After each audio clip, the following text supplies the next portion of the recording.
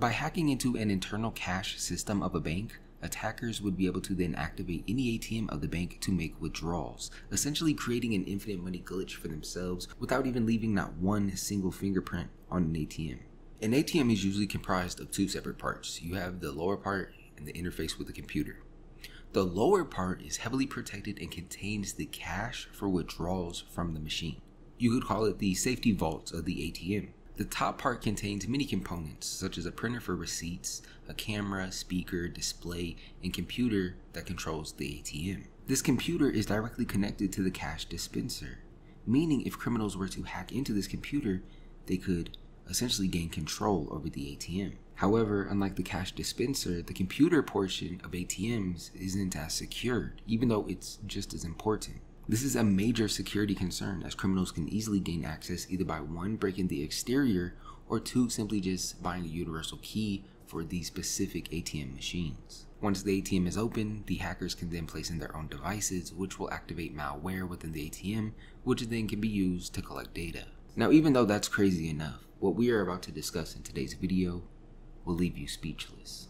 The cherry on top is no personal information is needed, no credit or debit card has to be inserted into the machine, no personal information required. And all of this may seem, pretty cool, but is it really worth the risk? Is it really worth the hassle of hacking into an ATM? There is a reason why people have exploded, demolished, or straight up stolen entire ATMs. Some people have even went as far as using an excavator to remove an ATM from a structure in a wall. On July 16, 2023, Vermont State Police issued an alert, letting their community know that someone used an excavator to break through a wall to steal an ATM out of a Vermont store. Same thing happened in England, where 2 members of a criminal organization used heavy machinery to remove ATM machines from kiosks, causing extensive damage to businesses. Thieves in Northern Ireland also acted on the idea of taking smash and grabs to a whole new level in a recent slew of brazen robberies, taking ATMs that are built into exterior walls out of shops. And the reason why so many people have taken extreme measures to steal these machines is because most ATMs can contain anywhere between $50,000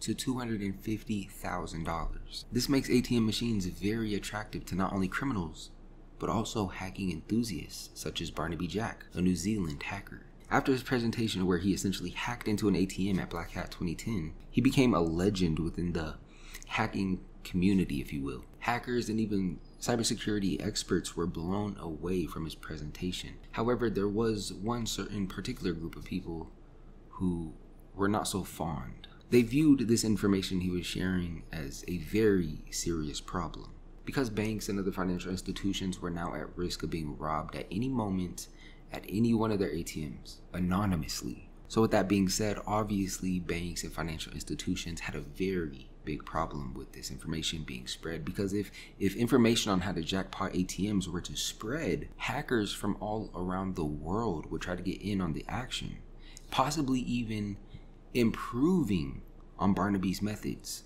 to steal money from financial institutions, blindly, anonymously, without a trace, which unfortunately is exactly what ended up happening. Back in 2013, only 2 years after Barnaby Jack's presentation, the first large-scale attack was reported in Mexico. In a truly massive operation, a group of hackers compromised over 450 ATMs from 4 of the largest Mexican banks, stealing over $40 million in the matter of days. The banks noticed that their ATMs were almost empty only a few hours after they had been filled, and they thought that their delivery drivers may have been stealing money from them. However, upon further investigation, they realized that all of their ATMs with these abnormal cash movements had been infected with software named Plotus Made in Latin America XD. Plotus was the first of its kind, and in basic terms, it was essentially designed to infiltrate and gain total control, total access over computers that were running on software made by Cal, because Cal is one of the leading companies in regards to ATM software. Just as Barnaby Jack had discussed in his presentation,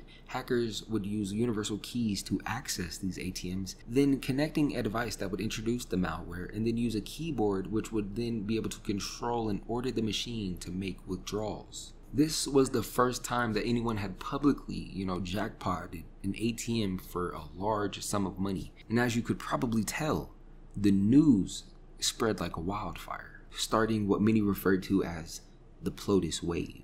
Cybercriminals from all across the world began using the Plotus malware to steal money from ATMs, with banks allegedly losing $2 to $3 billion over the next 12 months. And to make things worse, people started selling this malware through the dark web and even instructions on how to use it properly, which meant anyone could get their hands on it. And you may wonder to yourself, why don't the banks just update their cash machines? And to answer your question, they did multiple times. But one thing that you have to understand is that with security updates, especially on cash machines like ATMs, it's only a temporary solution. After every security update, the banks would be safe for a couple weeks, maybe a month if they were lucky, until a new and improved version of the Plotus malware was created and released and then sold on the dark web.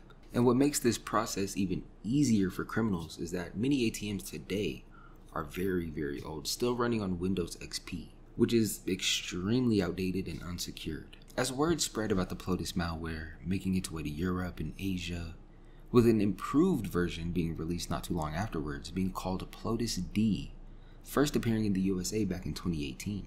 Plotus was becoming a real-life nightmare for banks and financial institutions from all across the world, but the worst was yet to come. As banks scrambled to secure their systems, another much more complex malware appeared. In 2019, the anti-cybercrime company Conspiracy Labs discovered a mysterious group of hackers that had created a new malware. With this new software, they were able to infiltrate the internal systems of dozens of banks in Europe, Russia, and China.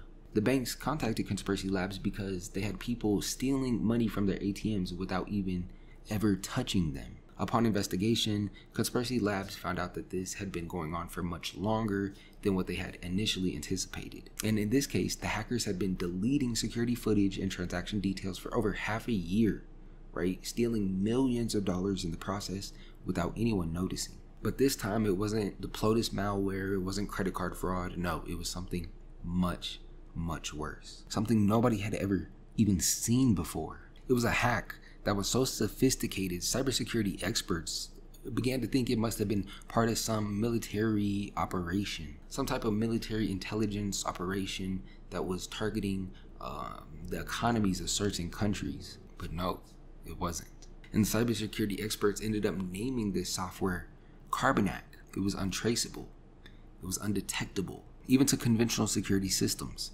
It was so powerful that, in fact, big banks and even intelligence agencies from around the world had to come together and team up to try to come up with a solution. And this time they had created a much more complex, much more sophisticated version. Now, to put it into simple terms, the Plotus malware was essentially a type of software that was specifically designed to infiltrate and disrupt and disturb, gain unauthorized access into a bank's ATM computer system, right? It's ATM malware that was designed specifically to allow attackers to gain unauthorized access and gain control over ATMs, bypassing security protocols, security measures, to be able to steal large amounts of money without ever even having to lay a single finger on an ATM.